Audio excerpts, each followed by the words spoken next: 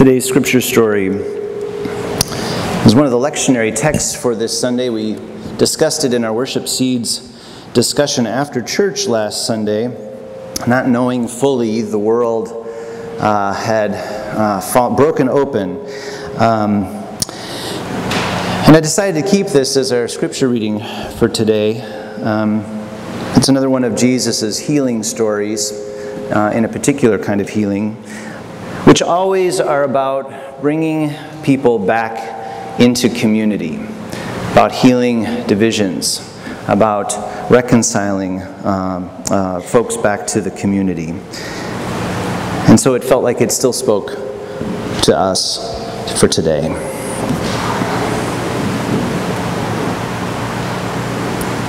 Jesus and the disciples arrived in the country of the Gerasenes, which is opposite Galilee. As Jesus stepped out on land, they were in a boat, a man of the city who had demons met him. For a long time he had worn no clothes, and he did not live in a house, but in the tombs. When he saw Jesus, he fell down before him and shouted at the top of his voice, "What have you to do with me, Jesus, Son of the Most High God? I beg you, do not torment me." For Jesus had commanded the unclean spirit to come out of the man. For many times it had seized him. He was kept under guard and bound with chains and shackles, but he would break the bonds to be driven by the demon into the wilds. Jesus then asked him, "What is your name?" He said, "Legion," for many demons had entered him. They begged him not to order them to go back into the abyss. Now there on the hillside was a large herd of pigs feeding, and the demons begged Jesus to let them enter these. So he gave them permission, and the demons came out of the man and entered the swine, and the herd rushed down the steep bank into the lake and was drowned. When the swineherd saw what had happened, they ran off and told it in the city and in the country. Then people came out to see what had happened. And when they came to Jesus, they found the man from whom the demons had gone sitting at the feet of Jesus, clothed and in his right mind. And they were afraid. Those who had seen it told them how the one who had been possessed by demons had been healed. Then all the people of the surrounding country of the Gerasenes asked Jesus to leave them, for they were seized with great fear. He got into the boat and returned. The man from whom the demons had gone begged that he might be with him, but Jesus sent him away, saying, "Return to your home and declare how much God has done for you." So he went away, proclaiming throughout the city how much Jesus had done for him. May these words be to us our light and our life. Thanks be to God. Well, friends, this week our country finds itself again wrestling with its demons. All week we've been struggling to understand just what possessed a man to open fire in a gay bar in Orlando, killing 49 people and injuring 53 more. Was it mental illness? Was it homophobia? Was it radicalized faith? Was it easy access to assault weapons? We try to answer why, hoping for something that will help us make sense of the immeasurable grief, hoping for a way forward, so that we know what to say to our children when they ask us why we haven't solved these problems yet. And unfortunately, it all feels like a well-worn path. San Bernardino, Charleston, Newtown, and in between a relentless pattern of gun violence in our streets. Are these terrible tragedies carried out by deranged individuals Or are they also symptoms of an entire society addicted to violence, obsessed with guns, and possessed by a malevolence hell-bent on self-destruction?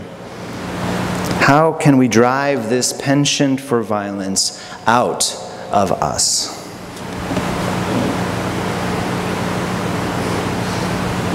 But no matter how you look at it, at the center of this heinous act is hate. It was hate that killed our people at the Pulse as they danced. It is another example of scapegoating, the same mechanism that killed Jesus, the same mechanism that seeks out in anxious times scapegoats for fear and powerlessness and kills them to temporarily appease our false gods. And we should remember, or at least I choose to believe, that at the root of all hate is self-hate. But we are here because we believe there are other responses to anxiety and fear. There are other choices besides hate. We find strength when we gather here. We find courage from sharing in stories of faith. We find hope and a path to action in God's vision of peace and justice, whether it is demanding gun control or celebrating the virtues of our Islamic brothers and sisters, or marching with pride for the rights of gays, lesbians, bisexuals, transgender, and questioning folks. I am so grateful, after a week such as this, to be able to return here to be with all of you, to celebrate the power and the call of love, and to boldly claim that God's radically inclusive love is still possible, even in this world, as broken as it is today. I am grateful to be part of a community that doesn't just preach comfort, but also calls me out into ever-widening circles of community and connection.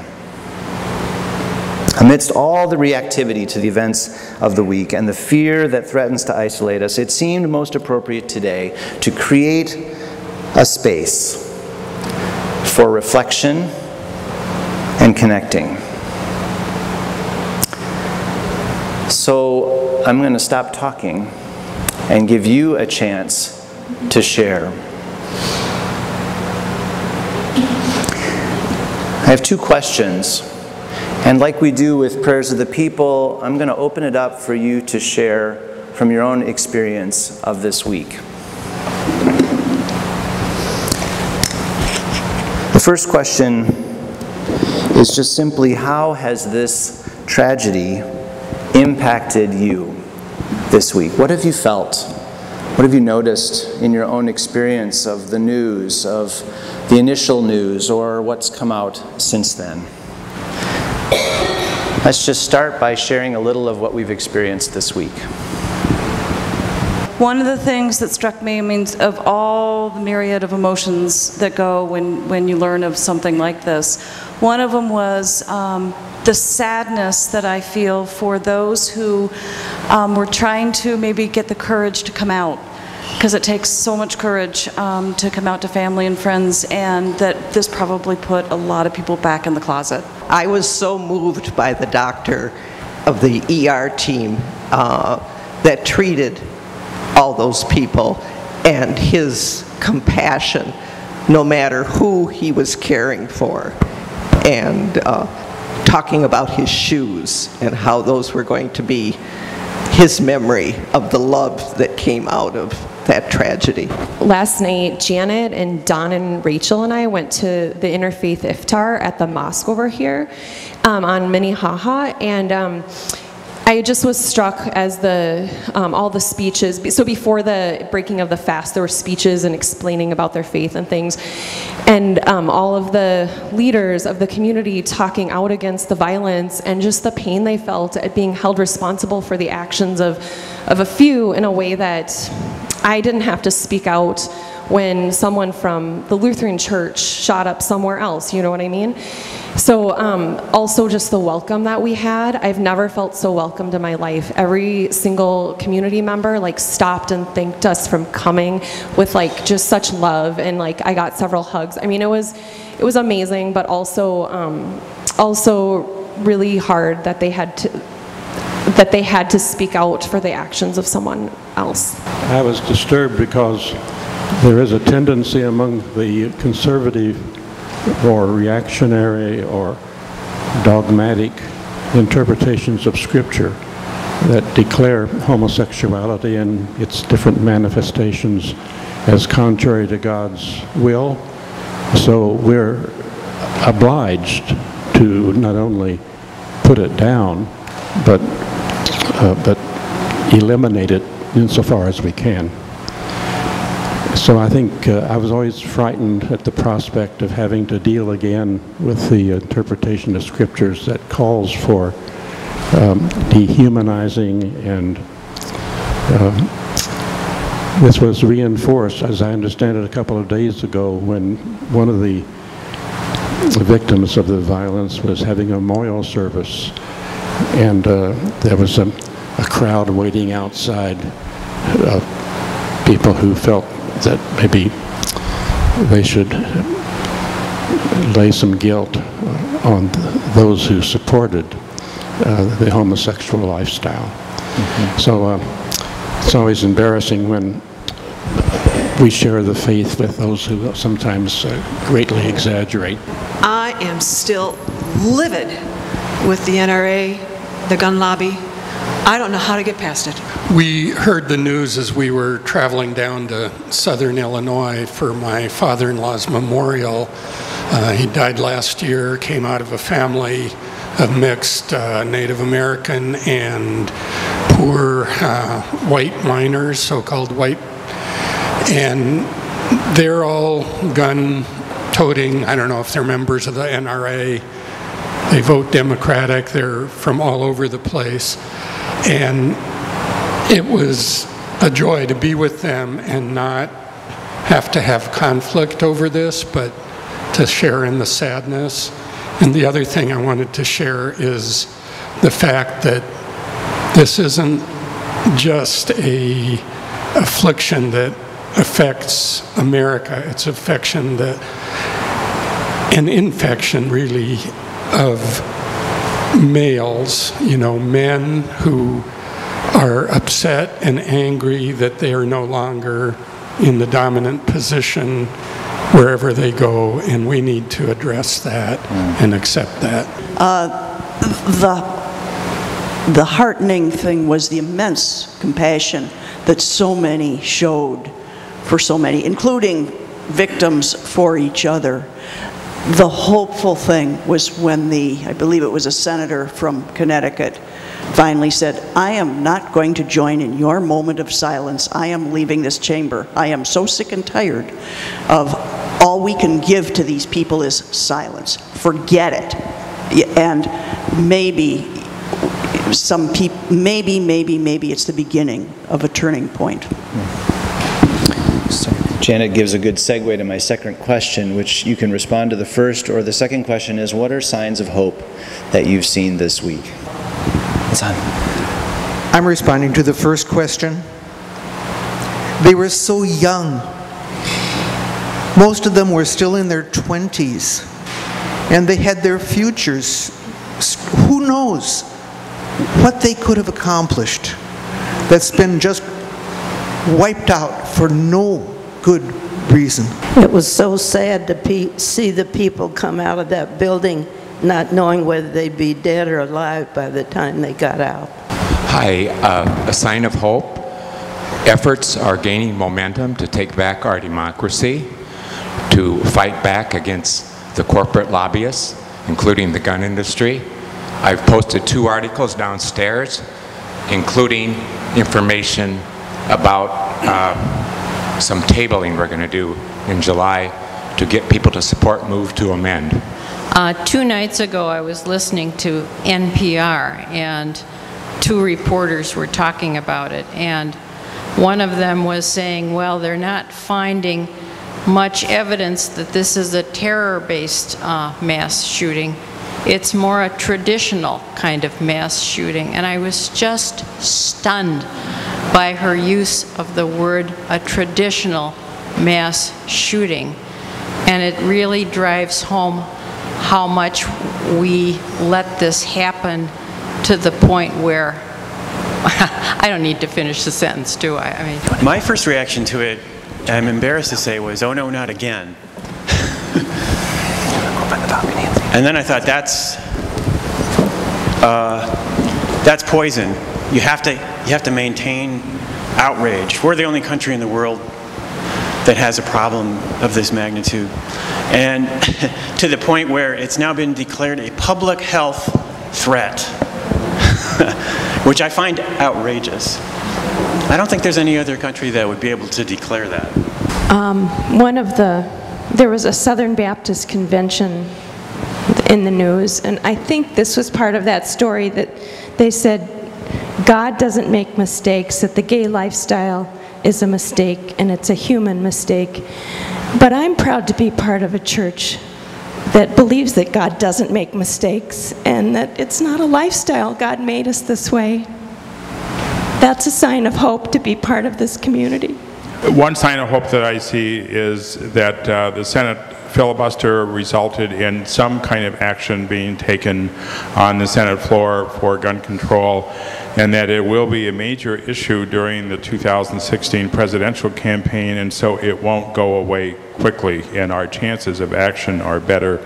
The other sense of hope that I have is just the opportunity for all of us to be kind to one another. It's a reminder of how important that is in our daily lives, and it makes me want to remember to make one act of kindness each day. Last night, Adam and I told our kids. We've never told them about the shootings before. If you don't know me, I'm a crier. And I'm furious today that I had to. And there was a hope in that our kids' response was like, how could anyone else hate someone who's LGBT? They were furious. And how could someone be angry at someone because they're Muslim? And it was their family and their friends that we were talking about. So there's a little bit of hope. I don't want to tell my kids ever again about something like this. I had the opportunity to attend a concert of the Twin City Gay Men's Chorus. One of the things that came out of that program that we might not think about, the violence to that community does not always come from strangers, but from their own families. One thing that's starting to come out, I think, is the notion that someone around this particular shooter knew something, his wife, and we're starting to get a sense of her responsibility to do something. And I'm a bit hopeful that maybe this time we'll learn more about our corporate responsibility to act. I was with the youth this last week on the mission trip. And we made a conscious decision to not talk about the shootings while we were there, because we were dealing with so many other things in Garfield Park and around Chicago. But the hope that I see out of the youth that I was with is very powerful. The support that they showed to each other amidst everything that they were going through, and the love that they have for each other, and the compassion that they showed for the people that they were meeting and interacting with, regardless of who they were or where they were coming from, gives me a lot of hope for what comes next. We gather as community, as people of faith, broken open by events such as these, by tragedy, by our own longing, by experiences of loss and grief. When there are things too big for us to hold, it is good that we can gather, to be held by a larger community, to be held by God's presence, but also to be reminded to look for hope. And so, as we gather up these experiences, our own longings, we're going to conclude this time with a moment of remembrance for those who were killed and injured by this gunman. What does 102 people look like? This is 102 candles. Actually, there's 12 more in the balcony, but it's 102 people hit by bullets. This is what it looks like. And so, in memory of them, as we pray for them, their families, the communities they come out of, for ourselves as a country, I just invite you to come forward, or in the balcony, find the table there, and light a candle and offer your own prayer.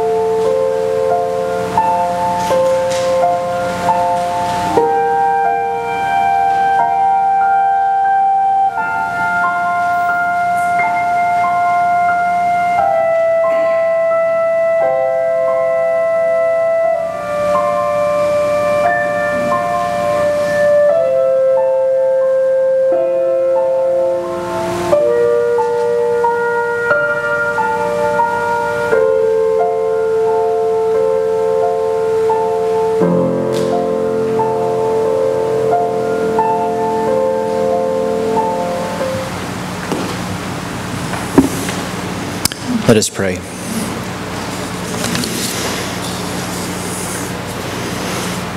This is the prayer of Reverend Nancy Taylor at Old South Church in Boston.